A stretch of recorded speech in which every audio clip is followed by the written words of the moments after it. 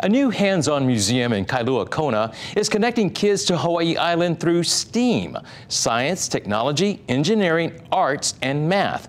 It was made possible thanks to three mothers who recognized a need and filled it. In tonight's Namea Pono, KITV4's Diana Ko introduces us to the founders of Hawai'i Keiki Museum.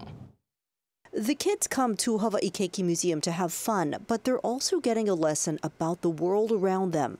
Hands-on play, and through that play, there's an exploration of science. All of this was just a dream a couple of years ago. It started when COVID hit, and Dana McLaughlin realized it was really hurting some kids' education. I spent a lot of time sort of looking at how the kids during COVID were just not getting an equitable education. Some kids had good teachers and were getting a lot of experience. And some kids, the teachers weren't keeping up or weren't able to make the transition to Zoom.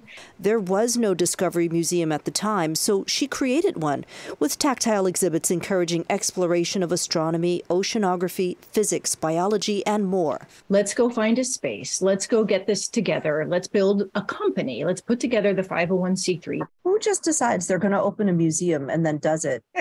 How did you have the bandwidth, not to mention the finances? A lot of it was my own financing. McLaughlin donated much of the initial $200,000 to build the museum.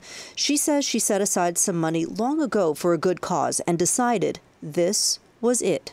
What would actually move the needle on this island? What would actually help kids and make a difference? Along the way, she met Ann Van Brunt and Janess Jones, who became her co-founders. All moms with the same vision. Everything in our museum is geared toward keiki age 0 to 10, and it's exploring the science of the island on which they live. Being able to go here in a safe place, learning all the things was very exciting, really exciting, kind of emotional. They're not done.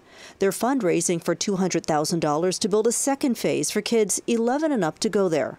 And start learning about 3D printing and electronics and actually do hands-on making of things that perhaps will spark their interest in a career later. They hope to open phase 2 next December. Dana McLaughlin, founder of Hawai'i Keiki Museum, and Ann Van Brunt, co-founder. Thank you so much for talking to us. Diana Ko, KITV4 Island News.